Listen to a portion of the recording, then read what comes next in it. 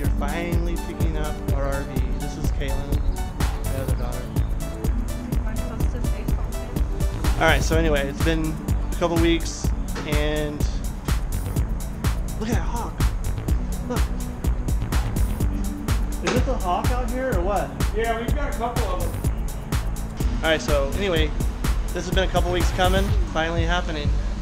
We're at the service center and they're gonna hook everything up for us for free. I had initially wanted to do it just so I could learn it, but I'm comfortable with them putting it on the proper way.